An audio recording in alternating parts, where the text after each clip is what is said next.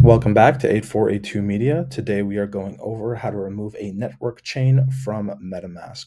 So what you're going to want to do is go onto this icon right here where it says Ethereum mainnet, and you will see all the networks your MetaMask is connected to. Right now, I only have the Ethereum mainnet and the Pulse Chain testnet.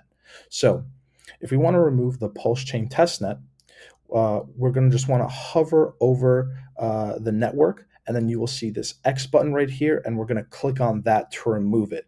However, if you are already on the Pulse Chain testnet or on a specific network, you will not be able to cancel it or remove it because it's on it as it is now.